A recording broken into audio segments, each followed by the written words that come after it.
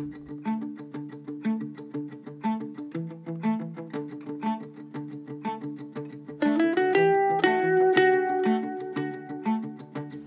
I'm Kat, that's Rid behind the camera, and this is his van. We're in beautiful Scotland, and seeing as I'm always filming and taking photos of the Vivaro, I thought I would show you around.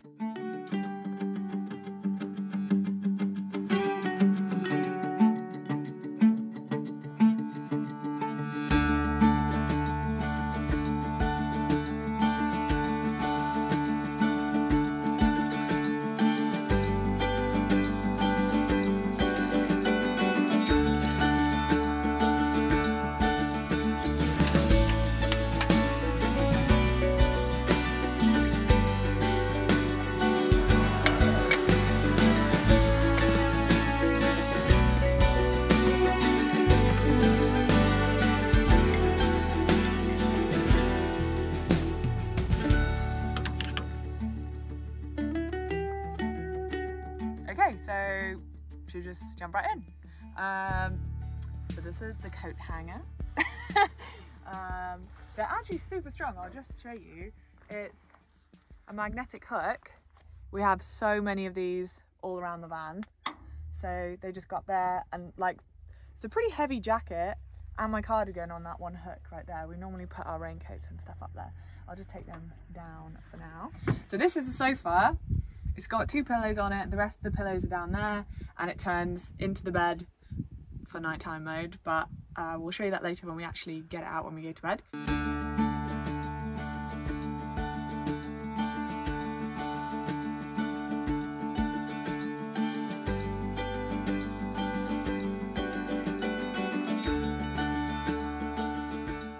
So it was way too dark to show the bed, so we'll just show you how it goes back together into the sofa.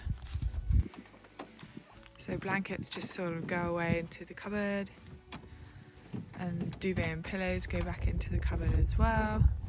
They go down into the bottom on top of the diesel heater, and then 2 pillows go back in and 2 pillows stay out. And then the bed sheet comes off. Yeah, the mattress definitely needs reupholstering. Seen better days. And then yeah, the end piece of the mattress goes down the bottom, and then this is the magic of how it goes back up into sofa mode. I mean, it's kind of semi-standard folding futon bed. So yeah, so the end of the bed is supported just on the storage box, and then it just lifts and folds. So it has a little, oh, so what's that? That's a little pin going in there to hold that in place. And when it's in bed mode, you stick a metal rod all the way through, don't you, to support it?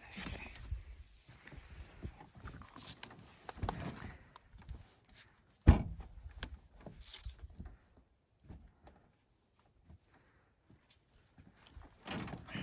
And we have a sofa. This is another seat.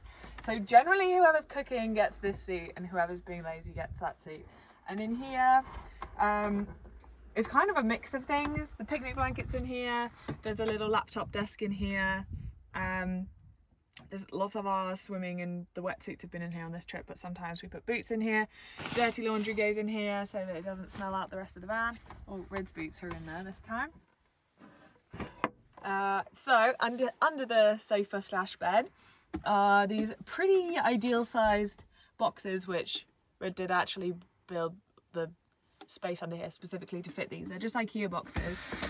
So this one currently is storing like my camera gear and my kind of toiletries and my hiking stuff, because I need extra space. And the middle one is pretty much purely food. So some pot noodles, some tinned veg, snacks, wraps, bread, bagels, all the carbs. And then the end one, I'm not actually sure what's in here. Oh, microfiber towels, eggs, spare water, bits and bobs. Giant marshmallows. Giant marshmallows, very important. And then if we come up to the cabinet, I'll sit on the sofa with my slippers. So the cupboard is like wardrobe slash electricals slash basically everything. So this is my very messy wardrobe. This is Red's very neat wardrobe with his clothing cubes and neat little bag of toiletries. And then we've got some really, really handy portable chargers. So this is it Bowden's? The little one is a Bowden's pack. So it has a mains plug and various other plugs, and that's done us so well, just that one on its own.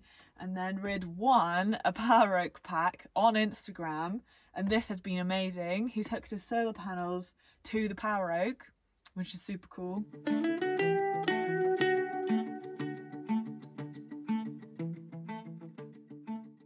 And then this powers the diesel heater as well. So this is the kitchen. This is an old kitchen table that is the kitchen surface, and there's a little tiny baby sink, and there's a little copper tap. It's just a bent piece of copper that forms the tap, and there's a foot pump system. So this is what the kitchen looks like from the outside, from this side. So that's fresh water, wastewater, and the pipe up to the sink, and then this is all the rest of the food. Okay, so this is a fridge. It's just a standard Halford's cool box. It has a little fan on it. You plug it in with a cigarette lighter. But Red has actually hooked it up in the back with a thermostat sensor, so that when it gets down to 3 degrees, it cuts off and it doesn't take power anymore, and then it kicks back in when it gets to about 6 degrees. So it does actually surprisingly fit quite a lot in there. There's quite a few of Fred's beers in the bottom. We've got lots of vegetables and cheese and milk and just essential bits. And then over here is where we keep lots of the utensils, like forks and spoons and knives and salt and pepper, and oil and bits, and chopping board up here, rogue toothbrush, tea and coffee, and just bits and bobs. And then, well, that's the diesel heater controller up there. That's actually down here, and the whole box for that is in there. And then that is just a temperature controller. And then these are the cupboards for the kitchen, so they're probably a little bit messy, but pretty good supply of food in there at the moment. So the pots and pans for cooking, and the kettle, toasty maker, essential. And then food like bananas, other bits of tea, ketchup, sauces, that kind of thing in that side. And then in here that's our stovetop, so I can get that out and show you that in a second.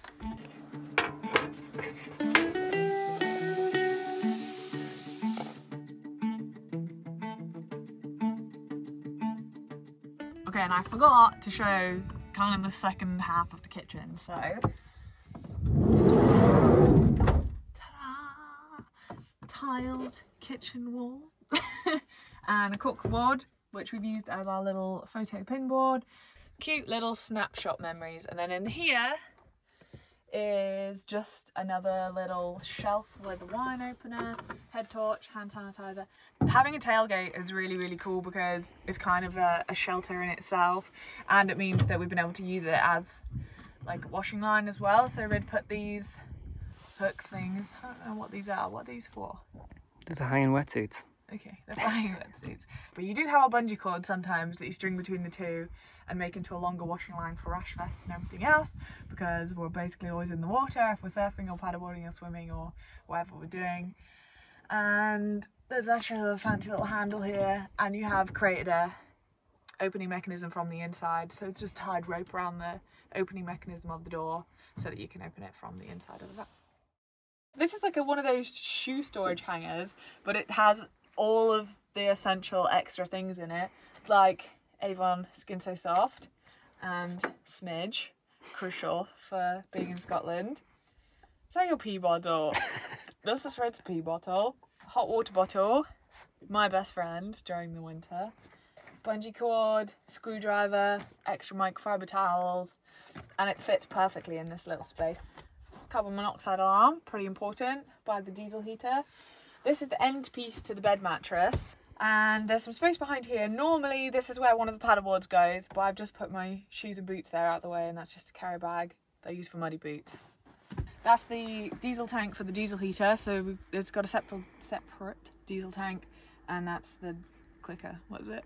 Pump. That's the pump. Okay, should we do that again? I can probably just stay in. So a couple of other things. Fairy lights, crucial, and some jute rope, again, crucial part of that life.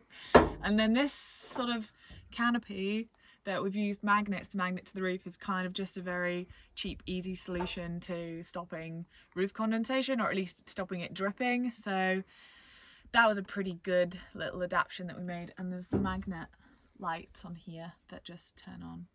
I'll show it when it's dark. And I'll show the fairy lights when it's dark.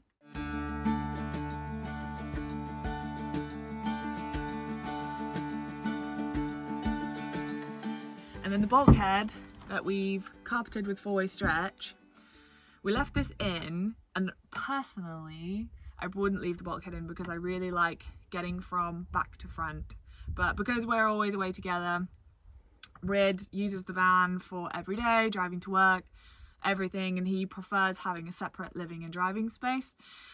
And it is quite a spacey cab, and it's quite nice just separating relaxation and driving time. So that's why the bulkhead is still in, and it's got a little window so that Rid can see through the back. We always fold the sofa down when we're driving so that you can see really clearly all the way through the van. So we didn't talk about the back curtain, which, yeah, it's just an IKEA blind that you've used, what do you call those hooks?